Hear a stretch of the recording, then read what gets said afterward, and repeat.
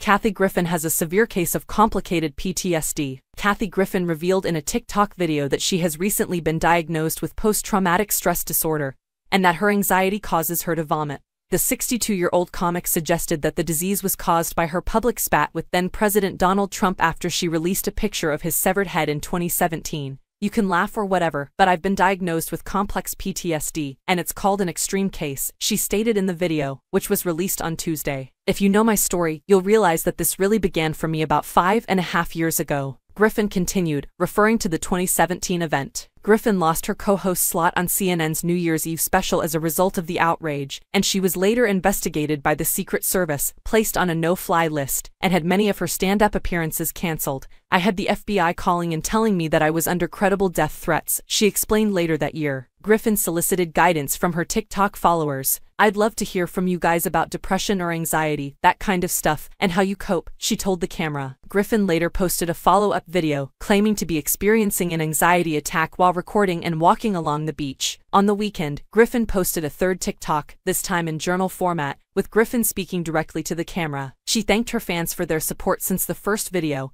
and revealed that she woke up okay today, noting that her PTSD is generally worst in the mornings.